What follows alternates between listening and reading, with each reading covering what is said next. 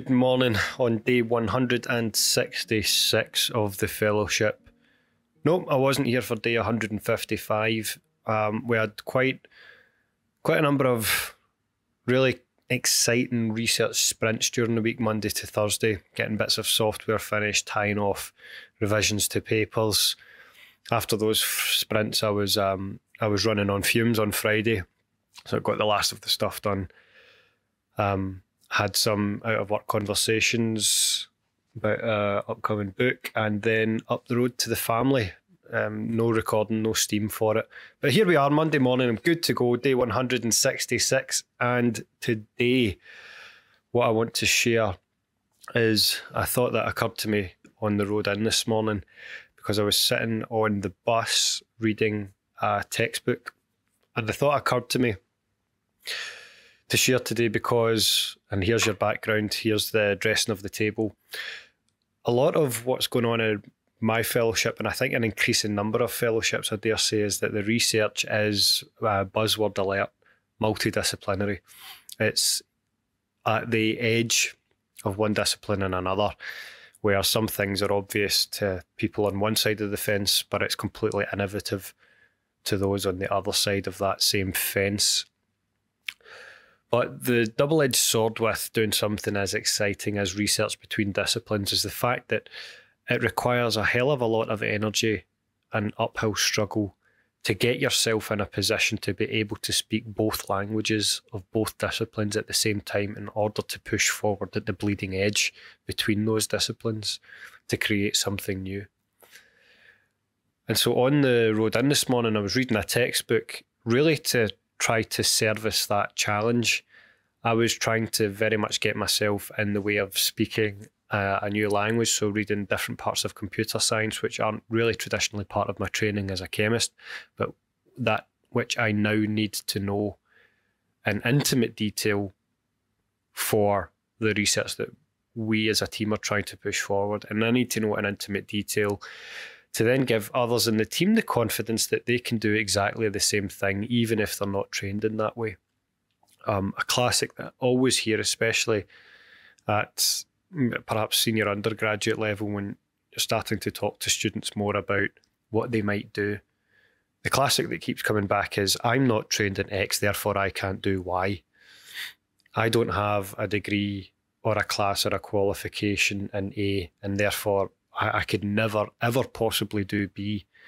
That's complete and utter nonsense. And if you stopped there, that wouldn't ever get the message across. And if you said that to those struggling with such self-confidence issues, the message wouldn't ever get across. It would probably do the opposite and scare them further into the rut of thinking they could never do anything. But there are baby steps that all of us can take towards thinking, actually, do you know what? I probably could do this. I just need to take much smaller steps than I ever thought were possible. I don't need to go at breakneck speed. But if I do this sort of thing daily, even for 15 minutes a day, small, tiny baby steps, then maybe I can get into a way of thinking, it's not going to be easy for me to move out of a training in A and contribute in B. But I can get there, and here's how. So circling all the way back to what I was doing this morning, it was reading a textbook on the way into work because I was trying to get myself up to speed. Now, the point of all of this is to say, this is probably especially to academics who want to keep up to date with everything.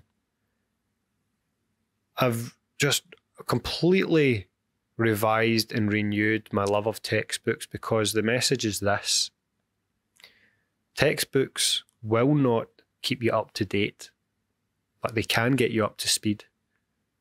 Textbooks won't keep you up to date, but they can get you up to speed. So textbooks are just, they're very, in most ways, different from publications.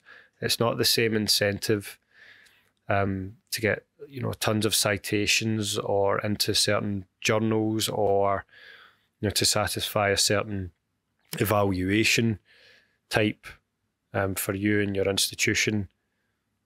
it is very much more, I'd say for the most part, a distilled educational focus where it's a rounded, summarised message of a field as it was understood around the time of writing that textbook. So that's not to say that those textbooks can become completely out of date, old-fashioned, and no longer relevant.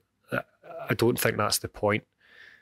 If you're reading a relatively contemporary textbook, that's what can serve to get you up to speed in a new discipline or speaking a new scientific language without the, I dare say, the burden, the unnecessary pressure of thinking you have to keep up to date.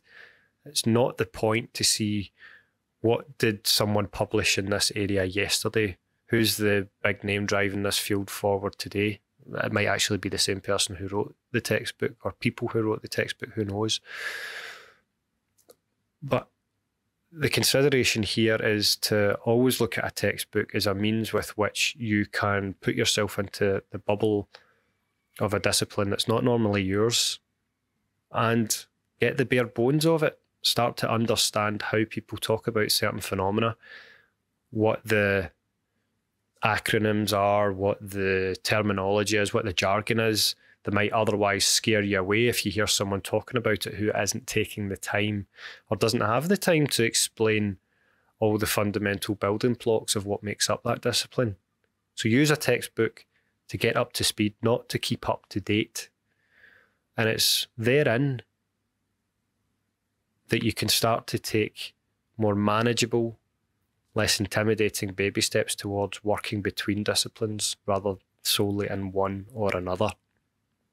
And who knows, it might be that with your fresh perspective coming from one discipline into another, you might start to see things in a different way that no one in that other discipline currently sees things. And in fact, reading the textbook might serve a secondary purpose because as well as getting you up to speed, you might spot chronological flaws in thinking that have built up over a long period of time in which you can say, here's an early mistake where people have started thinking along this line and that's built up and built up and built up to the point of things like the textbook I'm reading now.